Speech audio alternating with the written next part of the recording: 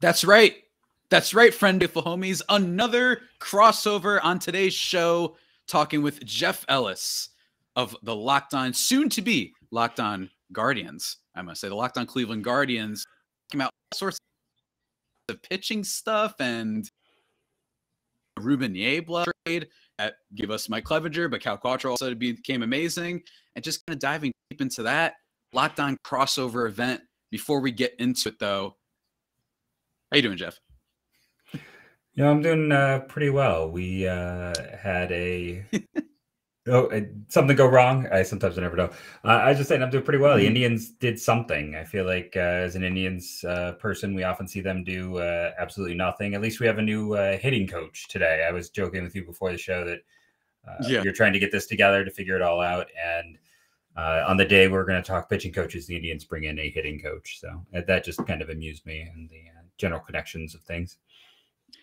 Connections is great, and I guess our timing is great. We have been trying to do this for a while, as we just see Jonathan Taylor rush for 78 yards for a touchdown. Jeez Louise, shout out to the Jets. They're a bad football team, but you're not, of course, listening to a football podcast, guys. Thank you for making Locked On Padres and Locked On Indians your first listen every day. We are free and available on all platforms. You guys know who I am, usually, at least if you're listening to this.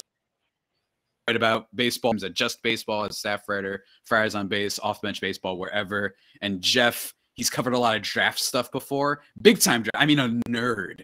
You know what I'm talking about? Like, Jeff is like, look at his name. If you're watching the YouTube video, which you aren't, by the way, go check that out. Locked On Padres on YouTube for my audio listeners. It is in the description. If you can see Jeff right now, at Jeff MLB Drafts is literally his Twitter username. There you go. This guy's an expert on prospects and all the guys you've never heard of. And I've been really excited to have you on the show because, there's been a lot of, I guess, what's the word? A lot of transactions between both of our couple years, I guess you could say. And the biggest new one is Ruben Niebla coming to the Padres, which is what I want to get into. That's how I want to start this off. Firstly, what is your reaction to the news when you heard that the Padres are coming after your boy? Sadness, great and awful sadness to my very soul of being. There's not a coach or person in the organization I wanted to lose less than him. Honestly, this was like the one where I'm like, take anyone else. Can I offer you a Carl Willis, who for some reason was still we know why he was still the pitching coach. Tito loves his boys. Ty Van Berkeley, who they let go, was the longest tenured hitting coach for one of the bottom 10 offensive teams for almost his entire career. And no one really knows how much a hitting coach really matters. Let's be honest. But still, Tito loves those guys who are like 60 and up. If you want to see just how much he will go to bat, you can go and read those terrible Mickey Callaway stories where Tito is going to call people's husbands to be like, hey, let's not make a big deal out of this. Yep. So glad you brought that up. Because of that, we were stuck with Willis is fine, but Ruben is the guy. There is not a pitcher in the system who didn't have and not for all of them necessarily. I mean, everyone had a Ruben story. I didn't get to interview all of them, but a lot of players coming up through the minors. I spent a lot of time in AA Akron. It's especially if you're a single guy at the time, it's the best job in the world. You go to the press box, you watch a game on Friday nights, you get dinner on the AA team always at dinner, and then you go downstairs. Yeah, you talk with Shane Bieber after the game and get him to discuss craft. What's better than that? There you go. There you go. Flex on him, Jeff. Let's go. Savali, I was there. That's awesome. Karinchak, yeah, though he wasn't always the easiest interview. Worst interview Spider ever, check, as they call him now. Yeah. Worst interview ever was Michael Brantley. I'm pretty sure he tried to kill me with his eyes. Best interview was Jan Gomes. I had to be like, thanks, Jan, and go on. He would have talked to me for, I think, 3 more days. Nicest guy in the world. But there's a lot of players out there. You get to see all sorts. Yeah. Josh Donaldson would have been the number. Donaldson was another interesting one. But, there's some really Tristan McKenzie. I remember sitting in a press box with him as he's charting the game and just chatting and watching that guy try to add calories. He's just eating the worst food possible. And I'm like, can we trade metabolisms? I'll give you some weight. But that's, I'm going way off track here. But just in terms of the talking with all of these pitchers through the years, the time down there around them, you didn't have to say, so what did Ruben teach you? It was always like, oh, I was working with Ruben. I was talking with Ruben, or, this came up when I worked with Ruben. Pitchers mention him. It was never that I was going out of my way to ask about Ruben. The more time you spent down there, it just became obvious, like, this was one of the dudes. And this isn't to knock on the people still there. Right. It's not to knock on Matt Blake, who went to the Yankees a few years ago. Blake just hadn't been there as long. But Ruben was, if you have The Athletic and you're a Padres fan, maybe you might have missed. There's a great piece Zach Meisel did that kind of goes in depth, and I don't want to rip off all of his work here, but just to boil it down, it's Ruben would take all of the data and make it easy for pitchers to understand. And I was talking today at work, teacher by day. The gym teacher is our baseball coach, and deflects for our baseball program. We've put a few guys into D1. It's the coach who knows a little bit what he's doing. We're discussing how hard it is even at that stage to get pitchers to change what they do and to change how they go out there. Even if you can give them good advice, they've done it so long, it's really resistant. So the fact that so many people trusted Ruben, would completely scrap a delivery or would try to add a pitch that wasn't there before, and the ability he had to take all of that data and explain to a pitcher why he was doing this, what was best for them, and how often they believed him and how often they followed through.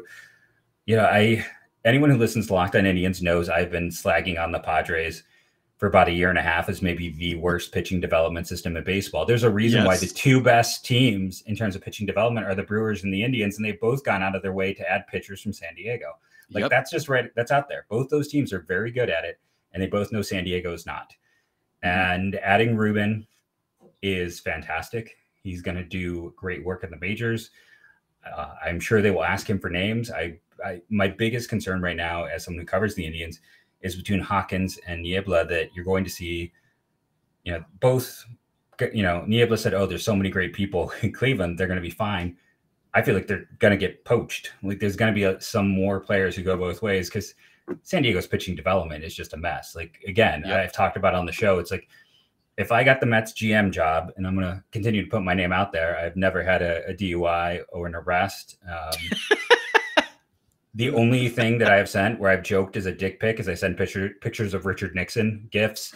So I'm really safe. You don't have to worry about anything with me coming back. The Mets could use some safety and some calmness. Yeah. It's like, the biggest controversy is he sends a dick pic and it's Richard Nixon doing the, this thing. So, and if you don't have the video, you missed it. Go check out the Locked On Padres YouTube feed there so you could see what I just did. But, if I got that job, I would be trying to get every failed Padres pitching prospect, but that's after I would take a bunch of guys from the Brewers and the Indians in my system and work with them. I'd see who is on the cheap, who is kind of the leftovers, because that development has been just bad. There's no other way around it. And one kid, I don't want to slag too much on the system. I really liked the Padres as a kid. I was a big Sheffield fan when he was out there, when you had Sheffield and McGriff. I'm 40 to give people the timeline for me. And I always like the underdog teams, and that's what the Padres felt like at points. And I've rooted for them every time they've been in a World Series. But it just felt like, outside of Tatis, that they've failed in kind of all aspects of development with some of their guys of late. And I'm very curious to see what Ruben does. But I just talked for 6 minutes, probably on a simple question. But I was great, man. I love it. I was baseball bereft. Let's put it that way. It was the worst news I've seen. Just purely baseball related news. Let's put that qualifier there. Purely baseball. It was the worst news I've seen in a very long time. It's interesting because I think that it's definitely the one that wasn't making as many headlines, right? And I can say that as just as someone who's asking for the picture for the thumbnail for this episode. There's not nearly as many pictures of Ruben Niebla as you can find for Bob Melvin, who the Padres also got, who was also, you could argue that was a poaching that occurred of some super highly regarded by another organization and is now with this team. My initial reaction before we get into a little bit deeper into the weeds here was kind of I was only worried. My big thing is, yes, the pitching development for the Padres was a top 5 prospect in baseball by most sites and analysts and whatnot. I don't know about you particularly. And then all of a sudden he's in the 60s, you know what I mean? Less than 7 months later. And it's I'm not a prospect expert, but that's probably not a good thing. Right. And then you see him giving up a bunch of runs lately in the fall league and all that stuff.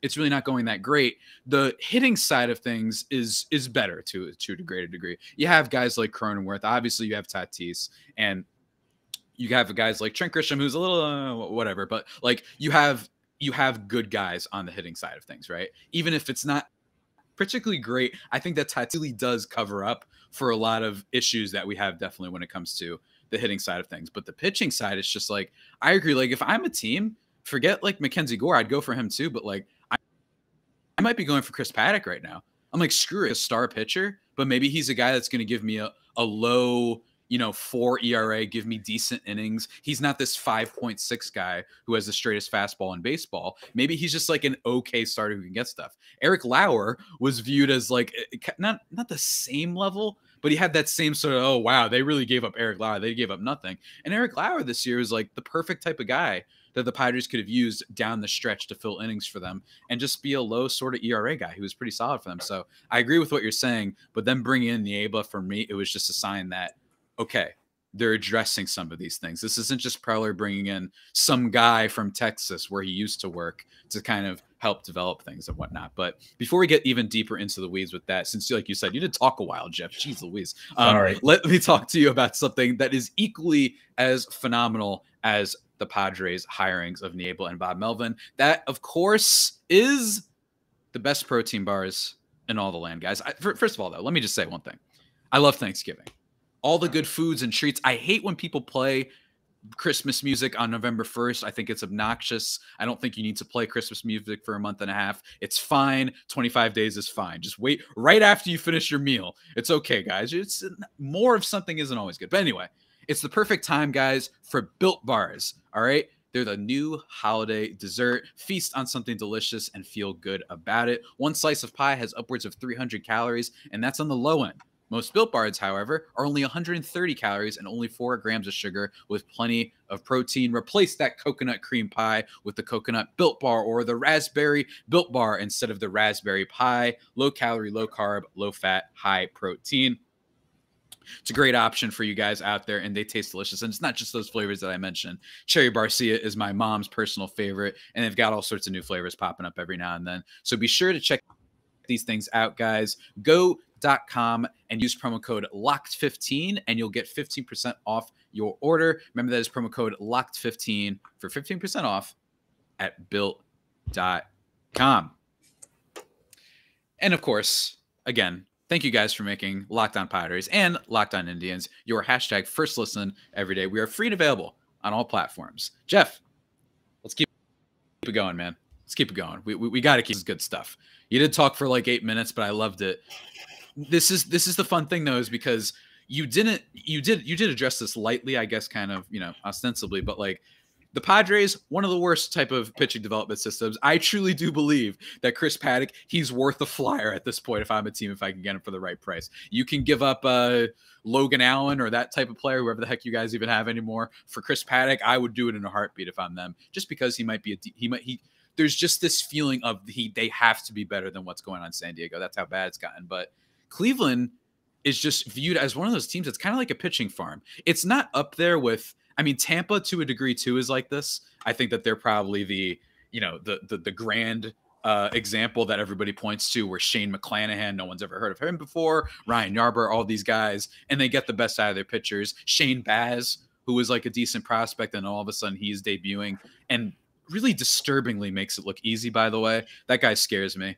He's just boom, and throws like 100 miles an hour. I don't know how he does it, but Cleveland is a really up there organization. So I didn't know anything about Ruben Niebla, but all I saw was, great, it's a guy from Cleveland. They know how to develop pitching. This doesn't seem like just some random hire. What do you think Padres fans can look forward to specifically? And do you think that, say that this could have a greater impact on guys like Paddock, guys like Mackenzie Gore, or maybe even Mike Clevinger, who we acquired from you last year? Before I do that, I just want to say I did have Shane Baz rated as the top high school pitcher in his draft class. I'll go back and point. And really? McClanahan, University of Central Florida Bull, I had him as a first rounder. So I'll throw this. I'll get that. And if anyone was curious, while I'm at it, I pulled it up. I have Landon Sims, right-handed pitcher from Mississippi State, going to the Padres in next year's draft in my way too early mock. Okay. If anyone wants to go check him out. But yeah, the Indians, they have a type when it comes to this type of development. Honestly, when that trade for Clevinger happened, a lot of people in Cleveland are like, oh, Naylor and Quantrill. And I'm like, no. Okay. Arias is the number 1 piece. Cantillo is the number 2 piece. Quantrill is the 3. And you had that was one of those things I fought from the beginning. And I liked that trade. A lot of people hated the Clevinger trade. I'm like, let's take a second here. They got guys who were such Indians pitchers. Let's see what they can do. Let's see what they can develop. And Cantillo was hitting 97. He missed most of the year due to injury. They're probably going to lose him to the Cubs in the Rule 5 draft. I'm just waiting for it because the Indians are on such a roster crunch. There's no way they're going to be able to protect everyone.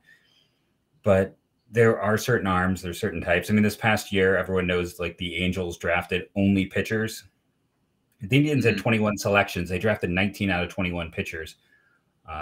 I jokingly, like, I got some the day before it was 3 a.m. the day before the draft. I had someone texting me, like, what are the Indians going to do? Because the Indians are very tight-lipped.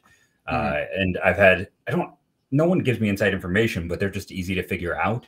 So I get a lot of texts, like, what are the Indians going to do? Because no one can find things out. And then I've gotten a few things right through the years. And I was like, okay, go find your college pitcher with a strikeout rate over 10 and a walk rate under 3. And then they proceeded to draft like 17 out of those 19 pitchers were that. So through the years, they have times tried those kind of explosive arms, and it just hasn't worked out well. That Tristan McKenzie is like the only high school prep pitcher that's worked out since, I mean, there's been maybe 3 guys since CC Sabathia, to give you an idea, counting McKenzie. So it's not what they do well. So they're going for a very specific type. And when you look at Quantrill and Cantillo, those are kind of more of those safe type arms. And Clevinger can stay healthy. That's always been the thing. And you can go back with Clevinger and a lot of his greatness, and he might be like Niebla's best success story. Like, people forget Clevinger was Vinny Pastana was a great reliever whose arm fell off, and his arm was dead when they traded him. Like, he wasn't even a useful pitcher anymore. So it was a guy who's clearly in decline. And they got Clevinger, who was already hurt for the second time. And I remember talking to Clevinger in the minors, and he's like, the Angels gave me binders. The Indians broke down my biomechanics. Like, just a complete difference in approach and how they did things even then. And Niebla, Ruben was one of those guys who was kind of really working with him. And then even once he showed those steps, I remember showing up to that AA team being like, this team is awful. Like, it was it was considered at the time to have the worst prospect pool. You show up and you're like, who's this guy? His bicep is bigger than my head. It was Yandy Diaz. And then you're like, who is this pitcher with the weird hair, the long hair, the flow? It's Mike Clevinger. At the time, neither were even considered like remote top 10 prospects. They both were by the end of the year. And they both worked really hard and were like, great examples. Like, they were going to be great. You could see it early on. And Clevinger, even by the end of that year, it was still like, okay, so he's going to be like a 4-5 because he's got control issues. And they kept working with him and refining him to when he was healthy. I think people forget because he had his COVID situation, he had his injury situation. I mean, he started 2020 making some top 10 pitcher in all of baseball lists. Like, that's still there. I remember that. One of the lowest ERAs for a stretch of time among all starting pitchers. Yeah. So it's unfortunate that, I mean, it really just comes down to, will he be healthy? Because if he's there, and I'm sure he was ecstatic. I mean, he knows. I never heard people love to tell you the negative things. Like, I've spent time in the minors. I have stories that I am not allowed to speak, tell, or share. Everyone's got a dirty story on some player. Yeah. Like, some of them are like, oh, why is that guy not in prison? And then eventually, they are. But others, it's lesser. People love to tell you, like, that's, you sit there in the press box. It's 9 innings. Sometimes it's like a 15-2 affair. Like, oh, do you hear about the time we had to hide his girlfriend from his other girlfriend while his wife was here? Like, that's like the stories you hear. Baseball's a sport designed to have conversations while watching. That's how it works. Those minor league teams travel so much, but it's a small area. So it does lead to a lot of, like, I heard a lot of stories about people having multiple girlfriends and just how that situation was handled by minor league teams. Things like that. Those stories, and you hear about managers who are like doing things or not paying attention. Never heard that with Ruben. So that's always the thing that stands out. It's like this, he was just a baseball rat. And I'm very excited to see what he can do. If you're talking about Paddock, the guy I would love to trade for personally is Morjan. Like, I just think that the ceiling, Gore is my number one. Like, I refuse. I would love to Morhone see. had the Tommy John surgery. If not, Yeah, that was like a low key injury that happened for the Padres at the beginning of the year that might have helped after all these, disappointing players and whatnot. Yeah, Morhone's but that's a name that like nobody's talking about right now. but they So I think that's should, really under the radar. when he comes back, worst case scenario, working with Ruben, like, yeah, he's going to have to build up arm strength. There'll probably be control issues. For some, not everyone. Some guys come back and the control is back. Like, he could be special right out of the gate. Like, he's a perfect guy you want. Like, you almost want him on the – I'm not sure what his situation is. You almost want to make sure he's on the majors and at least in the bullpen working with Ruben. Like, you want Ruben with someone like him because of the way development's gone, with how good his arm is. Like, that is the perfect guy. Paddock, that is the perfect guy. Like, these young arms, just let Ruben do his thing. And I think it will also help. Like I said, pitchers are very resistant to change. So when you have Clevinger in there, who, I don't know how connected he gets with everyone, but he's someone who can be like, no, he helped me a lot. That's going to help, I think, make everyone a little more. And he's bilingual, which is such obviously, he is Latin American. But not everyone who is bilingual. You run into that, of course, stereotype. Of course. But that helps so much too. I mean, just in general, any coach, like if you want to be a baseball coach, become bilingual. Like that's a great first step, just in general, to working with a lot of the talent there is. And he's a San Diego guy. You got to kind of appreciate that. His daughter's going to San Diego State. He's moving back home. So, I love how his Baseball Reference page, relief pitcher and right fielder from Azazu Pacific. Greatest player in the history of that program, Stephen Vogt, just won his first World Series ring. The one San Diego Padre was John Littlefield, who played in 1981 for the Padres. So definitely know who that is, 100%. Yeah, he pitched in 42 games. So that's your last tie to Azazu Pacific before Ruben Niebla came into town.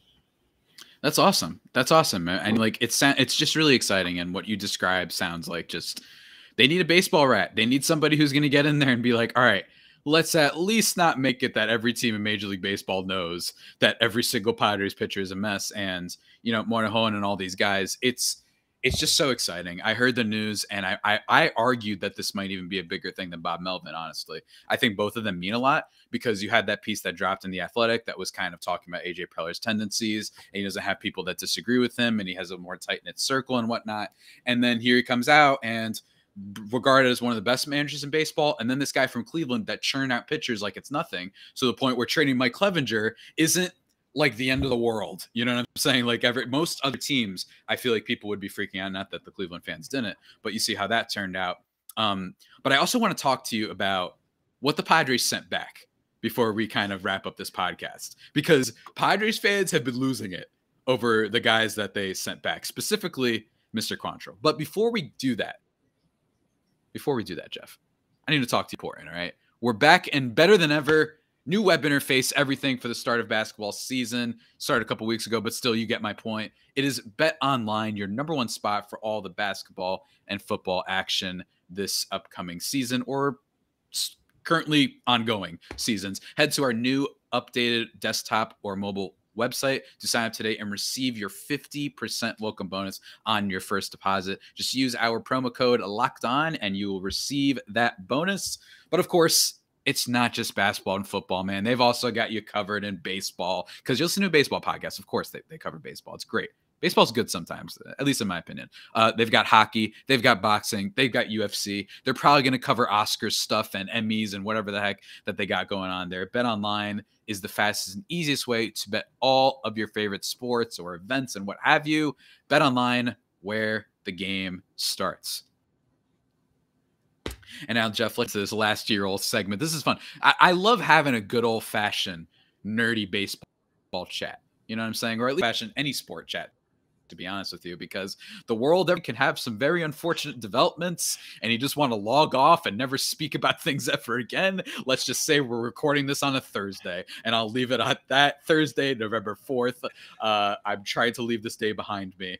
Does that sound like a privileged point of view? Yes, it absolutely is. I just don't want to talk about it. But anyway, this is I forgot to mention that, by the way, guys, it's Friday, November 5th. I forgot to say that at the top of this podcast. Damn it. Every time I do a crossover with someone, on the YouTube restream, I always forget like my intro and how to introduce things. I don't know why. It's weird. It throws me off my game. But anyway, let's talk about this Cleveland trade for Mike Clevinger, which you said you at the time were like, this is pretty good. I like the return. They give up all these guys. I mean, even Austin Hedges gets sent over. Josh Naylor, who almost became a playoff super legend, by the way, for Cleveland last year, which was really I fun. forgot about it. Yeah, and there you go. Like he had all these things, and then he gets taken out of the game, and they're like, "What are you doing? This is insane." He's like the hottest player on the team right now, and then the guy ends up getting a hit. It's this whole thing, unfortunately, falling to the Yankees anyway, which was sad. I wanted Cleveland to win. They've had my boy Lindor at the time on the team.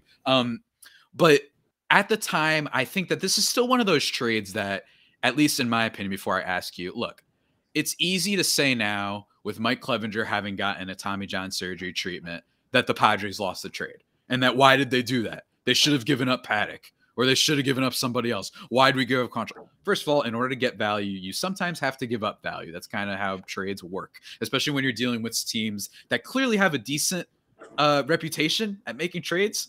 This is Colorado. This is Pittsburgh. This is Cleveland. And they're pretty good at that stuff, even if their ownership oftentimes, I'm pretty sure I've spent more money on Ritz crackers back in college than they have on buying talent. But Fair. They gave up Cal Quantrill, who was okay for the Padres. He had his moments.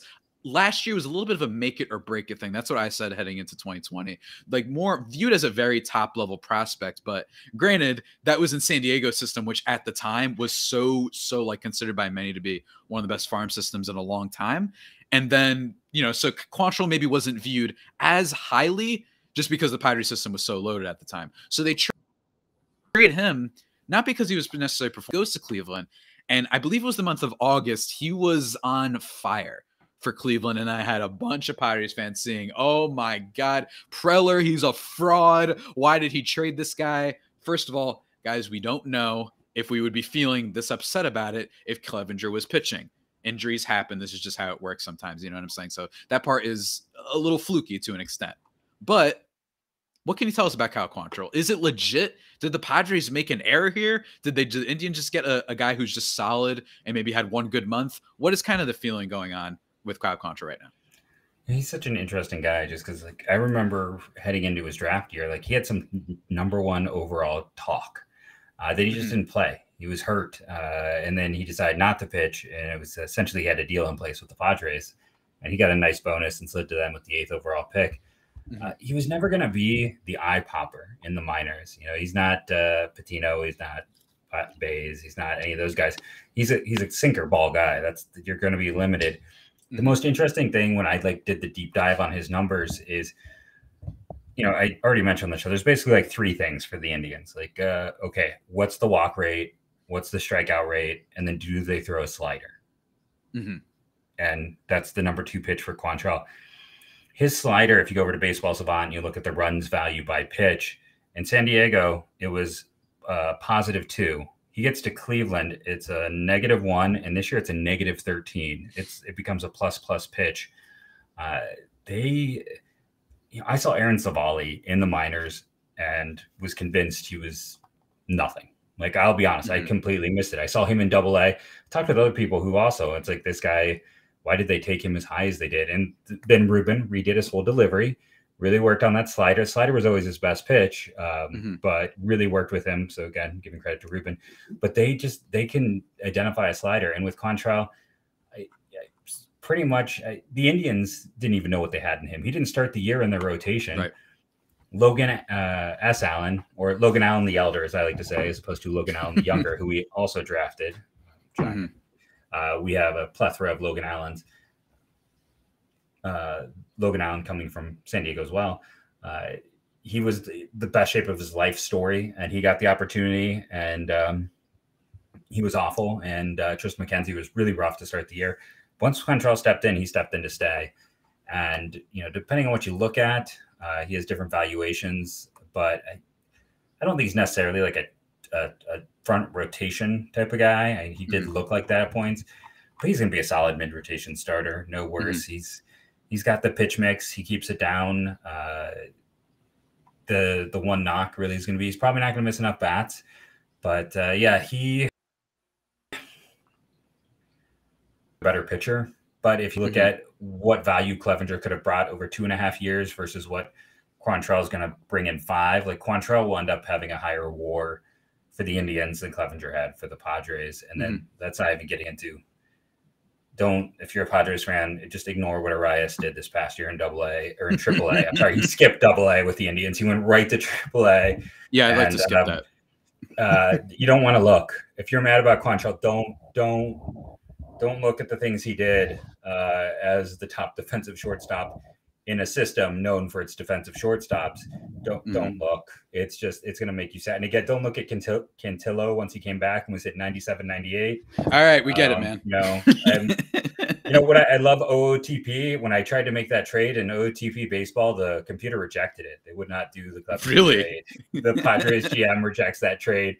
I have last year's, I never bought this year's. So it's like I went to load it in at the start of the year. Like, nope. I had to force it through to get rosters updated. So that's the humor of it. Naylor, we hope he comes back. Don't go look at his knee injury. Speaking of things not to go look at, that's one of the more gruesome things this year in baseball. I did hear about this. Yeah, but you gotta love it from an Indians perspective. Again, at the end of the day, Clevinger's ceiling is so much higher. You are 100% on with that. I agree. If everything is clicking, if the Padres are a postseason team as people expected them to be, you want Clevinger out there, not Quantrill. That's not a knock on Quantrill, but Clevinger's ceiling is so much higher. Like he's that guy. Different team situations too. Yeah, he can go out and win you a game. He can completely shut down. If you're a rebuilding team that doesn't have a lot of starting pitching like the Padres were at least projected to, then you keep a Quantrill and you just want to keep assets. And like you said, over 5 years. But if you're a team that theoretically has a Darvish, has a Snell, has a Lamet, has a Musgrove, you go out and trade or what have you and get that other star pitcher to have because, you don't necessarily know what's going to happen when Cal Quantrill hits the postseason against a lot of better teams. But like, that's just how it works. It's what happens when you're like super in contention. But I think you bring up a lot of good points. I think the athletic piece, the 100% thing that I think that I've been trying to echo a whole lot is just like 31 players given up for 9 players. You better hope that those 9 players hit. Maybe you can have a couple that don't, but you can't have guys who in totality are just sort of, average or I'm saying below average. You have to have your types like, you can't have someone who's a minus. You can't go out there and be like, oh no, Adam Frazier's just like a minus player. If someone's just okay, maybe I brought him up earlier, Eric Lauer types, guys who are just going to help you get through the season. You need that if you're trading away that many players. And oftentimes some of the Pods fans, they reply to the comments and they say, well, why are we valuing these? You don't know what these guys are going to be. To that, I agree. Prospect fetishization is a real thing. So at the point where people are like, dude, why'd you trade Jack Sawinski, Blake Hunt? I'm making up names now, or those guys Blake are real. Hunt's a real one though. Somewhere. Blake Hunt's a real one though. And it's like, right? Why'd you trade them for Blake Hunt's did you see this video on my iPhone 6 of him launching a home run? Why did we trade for Lindor or whatever the heck, right? And it's like, that's when people do get a little out of control.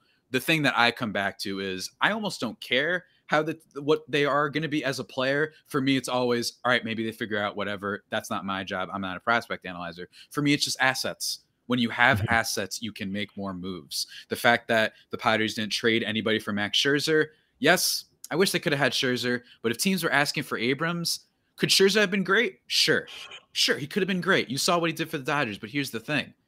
What if you realize that the moves that you make, you need flexibility. You need to be able to alter direction. And when you don't have that prospect system, when you have all this money paid to Hosmer, paid to Tatis, paid to Machado, 2 of those 3 players are excellent. I actually mentioned his name. Damn it. I made a decree to not mention his name. I messed up. I'm sorry. Tatis, Will Myers out. You could have. Will Myers. There you go. Tatis, Machado, and the guy who plays first. It's just, that's the big thing for me is it's not all teams don't always keep their prospects just because they think, we know Abrams and Gore are the next Scherzer and Trevor Story, whatever the heck, right? Like we know that's how we view them. Maybe they're just like, I need to keep these guys because what if next year, God forbid, Jay Cronenworth isn't that good. And all of a sudden we're like, oh, maybe we don't have the second baseman of the future. Good thing we have this other guy that we're really excited about and we have a lot more control over and he's super young. That's the whole point. And I think Padres fans have to kind of keep that in mind. And again, you traded for Clevinger. It's not like you knew he was going to get hurt. This just happens. I don't think Padres fans are talking about Cal Quantrill if Mike Clevinger is healthy. I think they're just like, oh, wow, he did good. He did well. Good for him. That's just what happens sometimes. It's just what happens, man. But hopefully the Pods can learn from some of their mistakes and take the Cleveland approach and just sort of go after guys that are devalued. You don't want to be known as the team that everyone's trying to trade for your pitchers because you can't do anything with them. And hopefully Niebla and to an extent Bob Melvin are a good sign that they're starting to realize we need an organizational sort of overhaul. You know what I mean? While Preller can make some good moves every now and then, he can't. It's not a great sign that everybody that they seem to trade away turns into something. That's not a good sign. Usually, especially when Snell and Darvish aren't necessarily performing up to expectations. But that's basically all my thoughts on Ruben and Cal Quantrill and whatnot. Jeff, do you have any final takes on Cleveland's whole situation? What is the number one thing actually you're looking forward to this offseason? I'm obsessed with the Rule 5. If any of my fans are listening, they could. No one is confirmed, but I bet there's a drinking game for this because I've done so many permutations. The Indians are really up against it. They've got some really interesting. Like I've said, Cantillo had that great year, and no way they have space to protect him. So I'm very curious to see how that goes. Because I'm an Indians fan. They're not going to sign anybody.